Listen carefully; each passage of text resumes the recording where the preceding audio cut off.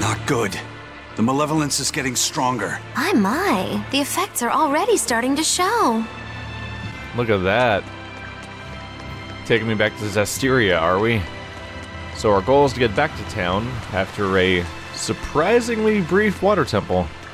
I've been conditioned by rumors of video games I haven't played. Just think that water temples are a terrifying thing in all contexts. Leave me alone. So is something going to happen on the way out? One of the perks of this game is actually that oftentimes stuff totally does happen on the way out. We'll see if something interrupts me. It's actually shockingly common. Oftentimes it's like, oh yeah, just go on this uneventful return trip. I'm like, oh crap, cutscene's happening. Like almost every time. Oh, malevolence everywhere. So are we just creating a blight upon mankind? See, it really seems like Velvet's gonna be the first Helldolf, right? I guess this is why the dungeon was short, is because this was technically part of the progression towards the dungeon, and this part was pretty long by comparison. I think it took about as long to do this area as it did to do the entire dungeon, actually. But the dungeon was more interesting because I was kind of doing a step-by-step process as opposed to wandering around. Well, here's a teleport pad.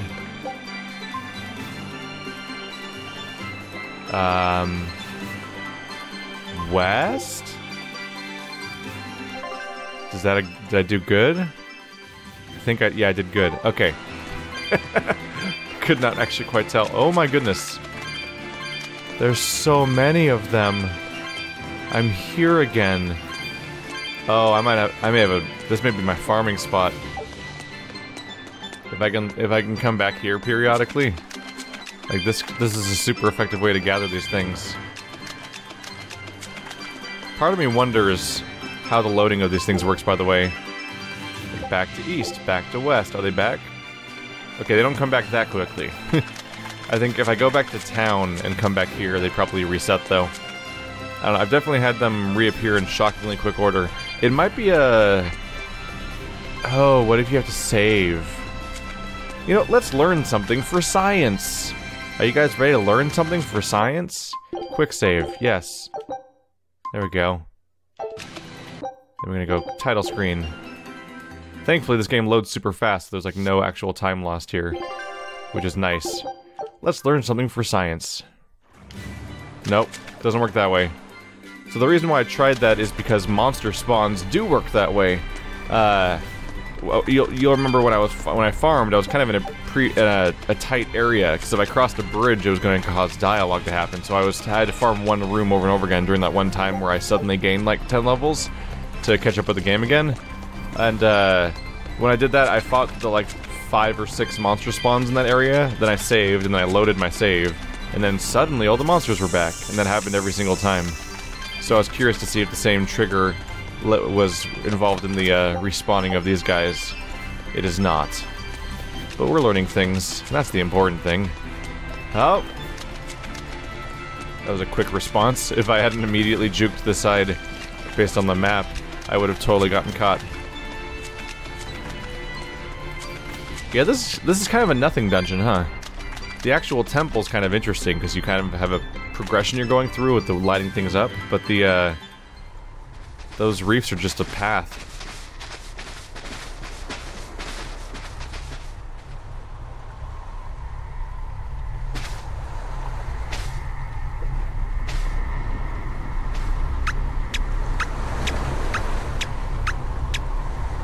Grim, what's up?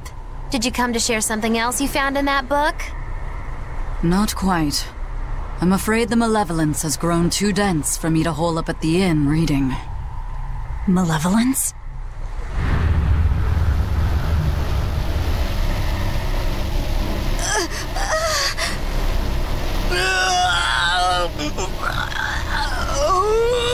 The hell? What's that coming out of their bodies? Malevolence. They're all hitting their limits.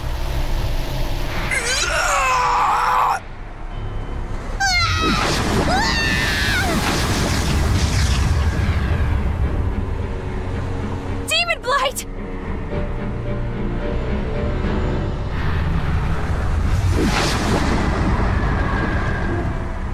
even the inn girl! Why is this happening? They're demons now. Their malevolence is spilling over. The Malevolence. All of that energy spilling from their bodies? That's what causes the demon blight?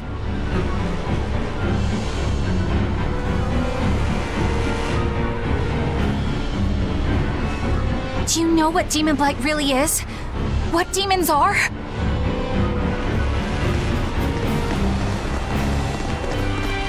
They couldn't have gotten far! Track them down at all costs! We'll talk later.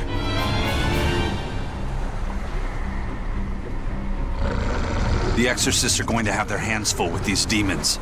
Let's get back to the ship while we can.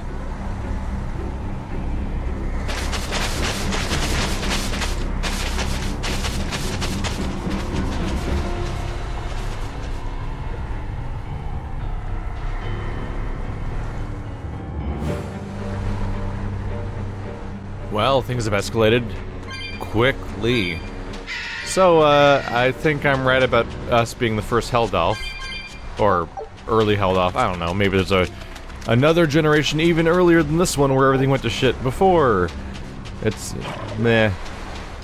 But it seems like Artorias is set to be the shepherd. Artorias? I'm bad at keeping track of all these very similar names across different RPGs. At some point. I think some third game came in on top of this game in Dark Souls to just muddy the waters by also being similar. So now I'm even more confused than before. That's fine. But I think Artorias might be the first shepherd, or at least a shepherd, an early incarnation, and that might be part of his goal, while we're trying to be essentially the first Helldolf. Not because we intentionally want to destroy the... What? That literally spawned on me. That was creepy. Not because we necessarily want to destroy everything, but because we want to destroy Artorias, and so the world is in our way. It's really funny to think that we're so driven by our desire for revenge that the idea that the entire world being in our way is not enough deterrence, so we're still gonna go through with it, even if it means basically obliterating everything else that exists. The part where other people are willing to help me is a little hard to figure out. They've spent a lot of the game trying to justify why people are along for the ride, but some of them are more flimsy than others. Yes, I know, I'm in... If nothing else, there's like a certain reliance on the idea that some of these characters are just apathetic by nature, basically. Like, I don't care about anything ever, so that's why I'm helping. Or maybe we'll find out better reasons later. That's a lot of the Magilu and stuff going on right now. Because even if the Abbey is evil and horrible, it's hard to justify dismantling the mechanisms they put in place that keep the world not dying, of all things. Like, actively, like, going after the Abbey themselves might even be one thing, but they were literally, like, dismantling the things that keep all of society together on a basic fundamental level, and not like in a sense concept of like, you need me because I keep things running, but like, no, like actual, like, it's like kicking over the pillars that hold up a house. We're just like specifically attacking the foundation of everything around us as opposed to the people controlling it. Admittedly, we're doing it partly because we need to dismantle the power of the people we're trying to go after to attack them, but damn. We're willing to go exactly as far as we need to. So was there a climb spot here that I missed? Oh, I was thinking of the spot with the chest down there. I missed the ramp. Okay. Now we know. Going the right way, right? Yeah, we're going back to Van Altia and just giving up on this continent now. Leave me alone, but I just want to loot. Haha! You can't catch me. I'm out of here.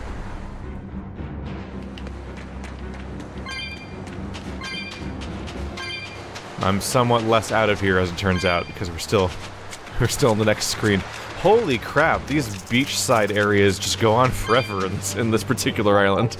It's just, I think I might have spent 2 or 3 hours walking along beaches and coral for what led to a surprisingly brief water temple.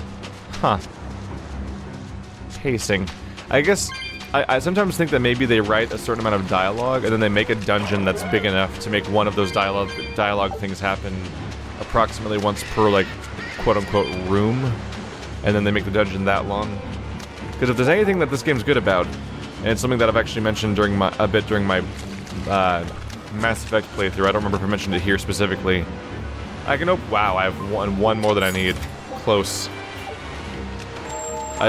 One thing that this game is pretty good about, as from a character perspective, is that it does like to make all of your characters interact with each other constantly, which is something that is often missing in RPGs.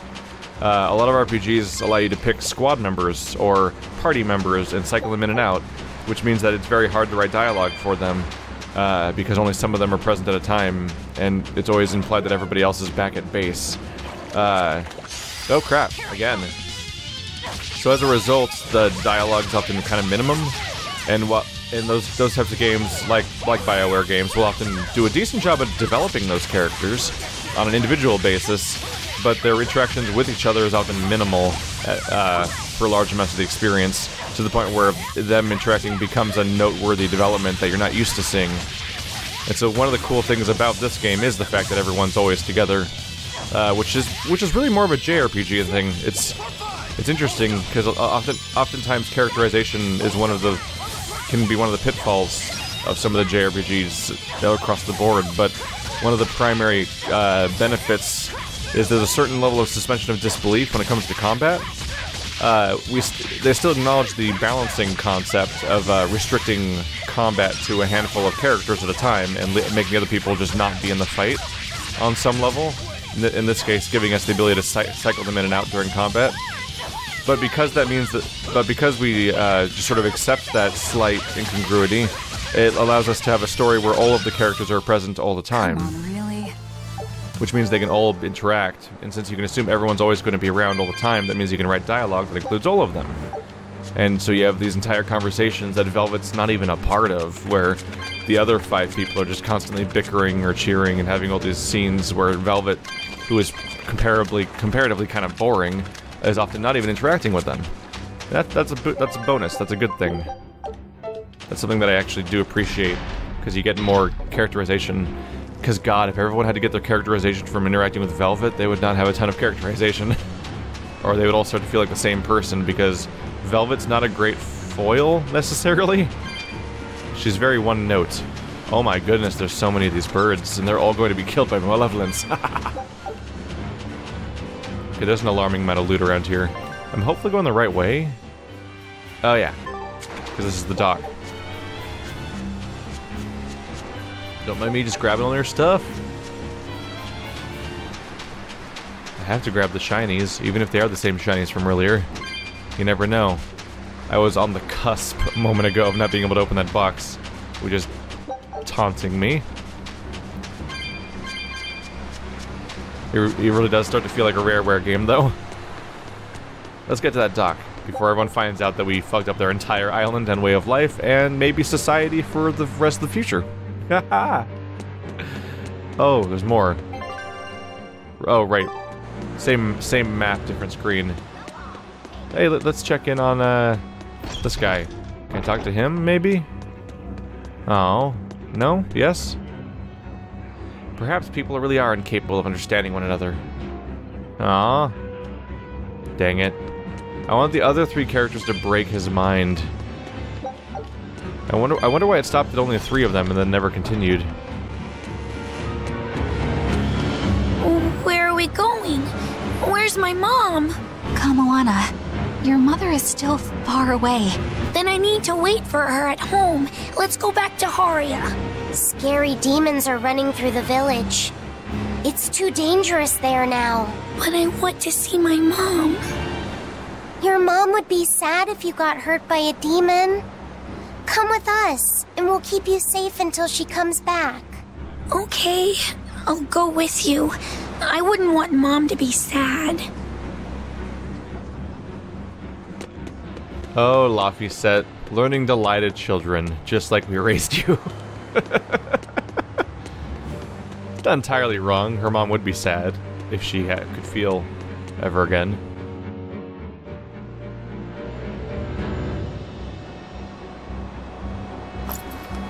All right. You're going to tell me about the demon blight and malevolence. Are you seriously thinking of breaking the Moloch taboo? That depends. Moloch taboo? This is about more than just the demons. You could say it's the truth behind how this world really works. The knowledge can be devastating to humans, throwing into question everything they think they know. And so the Malachim agreed to withhold it from humans, for their own protection.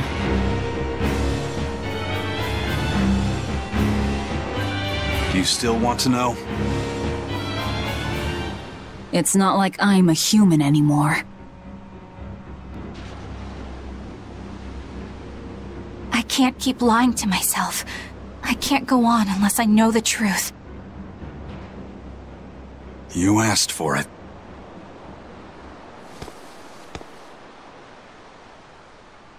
First of all, this illness you call demon blight does not exist.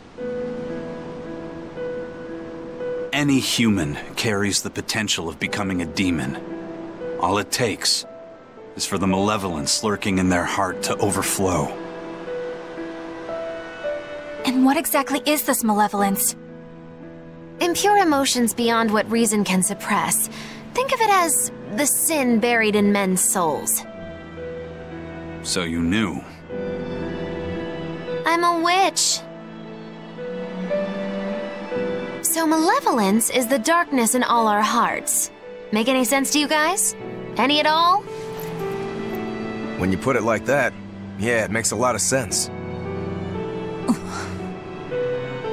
By nature, humans are incited by negative energy.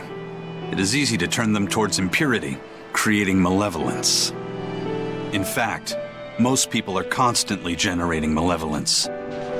It might even be possible that demons are people's true selves, and what little reason they possess is all that keeps them in human form. If the masses realize this, the realm would be thrown into utter chaos. That's why the Abbey propagates the lie of demon blight. So I presume. That can't be true! You know yourselves there weren't any demons before the opening! It used to be that humans couldn't see demons, or Malachim. Not unless they possessed a unique spiritual talent we call resonance. All your average human would see was someone turning extremely violent. Unable to explain what was happening, they'd just call those people possessed or feral. Then what made people see them all of a sudden? I don't know. My guess would be that something triggered greater resonance among all of humanity. And then, on the day of the Advent, all humans gained the ability to perceive Malachim. And in the following days, the exorcist numbers swelled. This has to be Artorius' doing.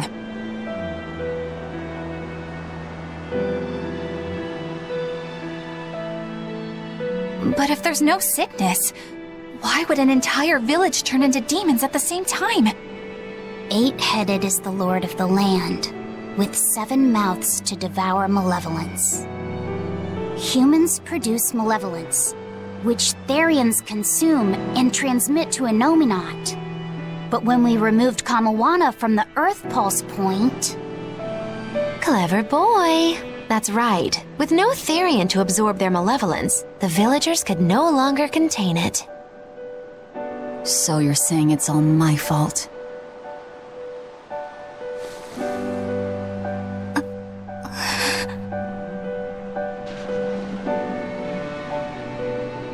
Hey, what's going on? You all look so sad. It's scaring me. On the other hand, at least now we know we can trust the contents of that ancient book. We tear the Therians away from their Earth Pulse points. Inominat's power will wane, and will prevent this awakening. But if we take away the Therians, then more and more humans will turn into demons. It's the only way to kill Artorius. Ooh, the knives come out. So even the truth won't stop you. Very well.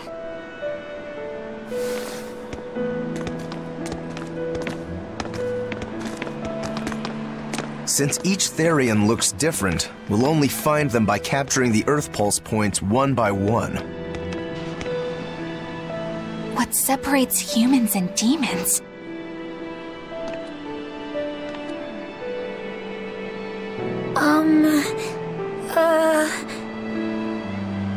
That's Eleanor. Cheer up, Eleanor. Your mommy's looking over you too, you know.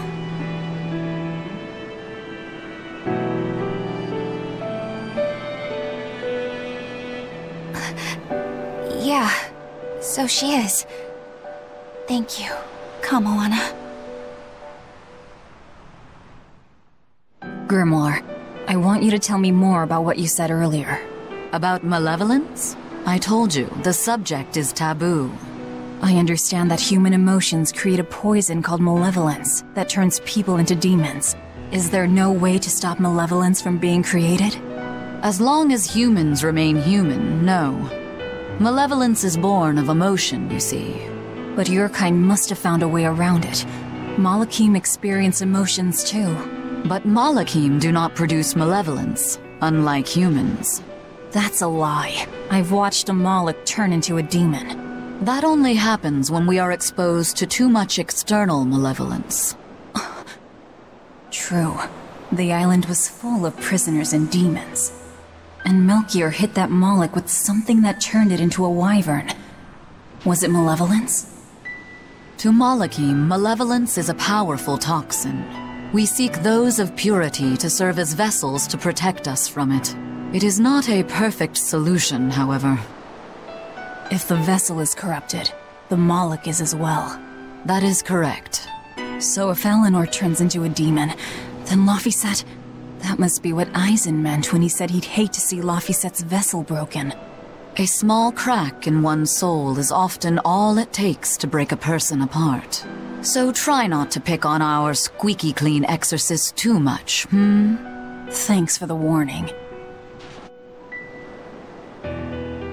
It's really strange watching the entire cast have like almost what amounts to an extended plot twist scene, but it's a plot that we all know about. Well, those of us that played Tales of Zestiria, or watched Tales of Zestiria, know about it at the very least.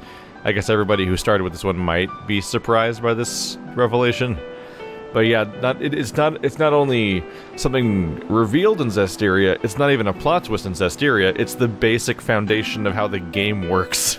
And it's a plot twist in this game, which is weird. I don't think they play it up for trying to shock the audience necessarily, but this is the revelation where the characters in the story are finally catching up with where we are as viewers, knowing about how the world works already, and how demons just come from humans that are overcome by malevolence, and that destroying these shrines takes out the primary defense against malevolence, which means that we're just encouraging more demons to happen. We also got a bit more explanation, I suppose, on why this game is different from Zestiria. Because in Zestiria, demons are everywhere. And you're trying to... because of the malevolence and... I don't know if they called it a blight or whatever they had some... the calamity, they called it a calamity. It's hard to remember the name because it's one of the generic names. There was a great calamity in Zestiria, and demons are everywhere, but normal people can't see them. Only shepherds and Malakim, and Seraphim, which are now called Malakim in this game, only shepherds and Seraphim could actually see demons, which is what we now know as, the people that have resonance. But nowadays everyone can see demons, which means that they have to be explained by demon blight, and you have to control the masses and figure out how to discuss the topic of them because the context has changed, and that was probably likely tied to the ritual that Artorias did at the very, very beginning of the game. Not Laphicet, but the one that happened to a different character in the very, very first cutscene, sometime before the one that happened to Laphicet, because that's when demons started showing up. If I have the timeline correct here about when people started seeing them in the first place. The question is what his goal is exactly, besides having a outside threat to bolster Abbey forces, which might be his goal? It could be that he knew that putting these demons around to the Therians putting them around to absorb the malevolence was his... Like, he probably knew that that needed to happen, but didn't have the resources to do it. So maybe that was his motivation to reveal the demons to everyone, so he could bolster his Abbey forces, so that he could have the resources he needs to put these Therians in place. Either way, I'm sure we'll get a big supervillain explanation moment where he spills all his plans on us, if I'm wrong about anything, I suppose.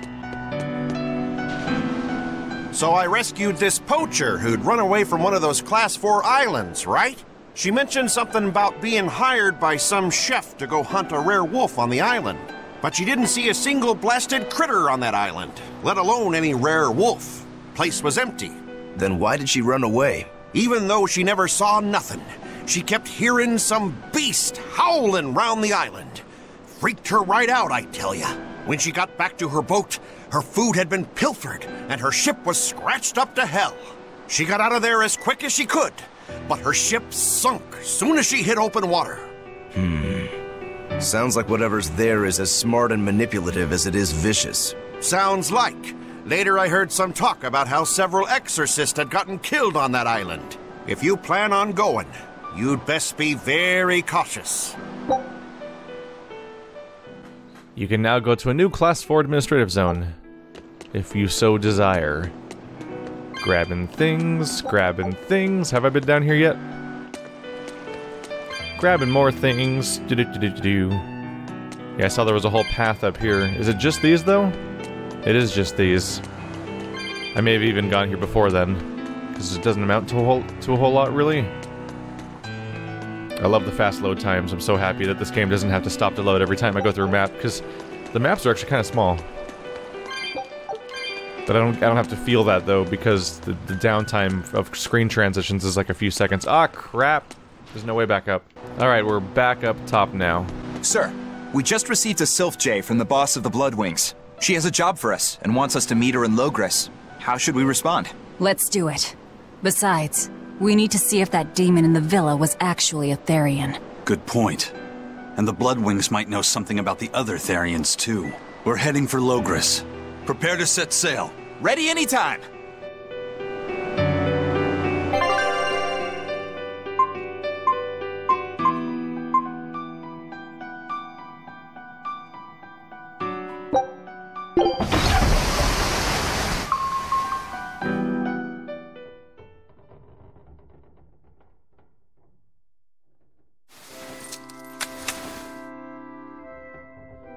I lost my mother to a demon.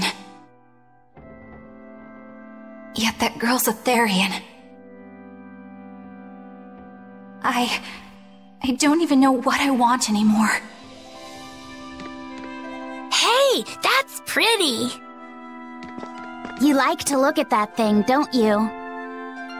Yes, my mother... Someone very important to me gave me this. I treasure it a lot. Looking at it gives me strength. Do you want to see it? Yeah! Ah! What's wrong? My face! It's scary! I don't want to look like that! I don't want my mommy to hate me! Mommy! Mommy! When I was her age, that's just how I cried. Come, Moana, I want you to see this. That huge owie. What happened? It's big and ugly, isn't it? There are scary things about my body, too. But do you think I'm scary, Kamoana? No, not at all. But are you alright? Does that hurt? Thanks, sweetie. I'm alright, I promise. What about me? Do you think I'm scary? You're such a sweetheart, Kamoana. Nobody could ever be scared of you. Not me, not your mother, not Laphicet. You don't have to cry anymore. It'll be okay. I promise. Okay. That scar, was it from a demon? Yeah. They attacked my village when I was a girl. I was so hurt I couldn't move. But my mother lured them away from me so I could survive. What happened to her? The last thing she said to me was, "Stay strong and keep living." Oh. Come to the deck. Grimoire says she's learned something from the book. Hey, why's your face so red? It's nothing. Somehow, I doubt that. It's nothing, I swear.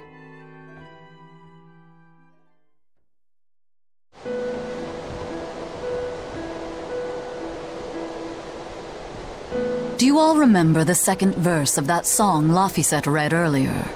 4 Empyreans may tear him asunder, but so long as there is one receptive to divine power, Therion shall be forever reborn in sight of the full crimson moon. Right. That's what I've gathered you all here to discuss. And we think that passage means that Inomata and the Therians will be revived by a chosen one, right? Yes, but the shall be forever reborn part kept bothering me. I've reconsidered my analysis. Suppose that instead of someone being chosen by Inomata to create Therians, the song means that Inomata chooses who becomes Therians. But so long as there is one receptive to divine power, Therians shall be forever reborn. What do you think that could mean? That someone receptive to Inomata's power will be reborn as a Therian. Like Kamoana. Which is to say that the Abbey figured out how to turn people into Therians, and then got right to work. That's... Are you really that surprised? Artorias has always been one to prioritize the many over the individual, as I well know. Another thing to consider is this wording about Therians being forever reborn. This could mean that one Therian will be reborn again and again, or it could mean that different Therians will be born to take their place. Meaning that even if you kill one, there are more waiting in line. They can't be wiped out. Looks like prioritizing the one over the many was the right call this time, eh, Velvet? I never said I wouldn't kill her, if it would prevent Inomata's reawakening. But Therians can't be killed. Not truly. So, in a nutshell, if you kill one, another person who's receptive to Inomata's power will be reborn as one. Right. But the song says that 7 mouths feed the body, so there's only so many around. If you don't kill them, the next ones won't be born. Exactly. So we remove the 7 Therians from their Earth Pulse points instead. But then, we also have to protect them so the Abbey doesn't steal them back. Or kill them. Sounds tricky. We've got to protect my bug, too. Yeah, you take real good care of that thing now. Got it? You bet I will. In that case, we should probably work on securing a proper hideout for ourselves. You got a secret base or anything, Eisen? It's every man's fantasy, but sadly, I don't. We need a hard-to-find spot. One where we can guarantee a steady supply of malevolence for the Therians. Somewhere devoid of people but full of malevolence. Real poser you got there. With the Abbey in control of the entire continent, finding a place like that will be easier said than done. Meanwhile, Inomata's reawakening draws ever closer. We'll have to keep collecting our Therians while we search for a hideout. For now, let's just get to Logris.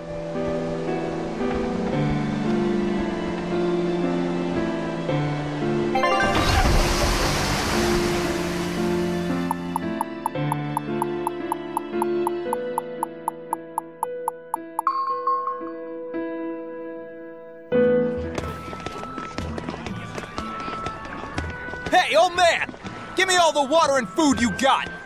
Wait your turn, moron! I was drifting out at sea for 3 days! Almost died out there! Well, poor you! You probably deserved it! Say that again, wise ass! I dare ya!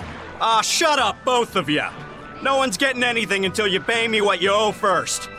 Are they gonna be okay? Don't pay them any mind. Sailors are just a short-tempered bunch, that's all. Huh? The hell are you doing? What's going on? They've jacked up the price to dock our ship here. Oh yeah? Some real balls you've got there, buddy. If you lot want to moor here, that's the price you're gonna pay. Look, pirates are a liability to begin with, but calling your crew infamous these days would be putting it lightly. The more wanted you are, the more it's gonna cost to hide you. Capiche? Hard to argue there. Benwick, just pay the man what he wants. Yes, sir. You're such pushovers. You and the captain both. I knew I could count on you to come through, Eisen. Pleasure doing business with you. Looks like I'm causing you trouble. It comes with the job. Don't sweat it. Some sailors just have longer tempers than others. Noted.